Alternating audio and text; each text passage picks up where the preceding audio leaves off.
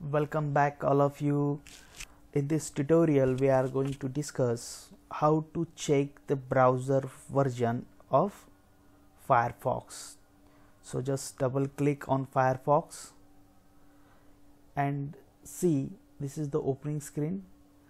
See, this is the empty tab or empty bar. Just right click on this and select the option menu bar. Just click here and then so this will appear in front of you.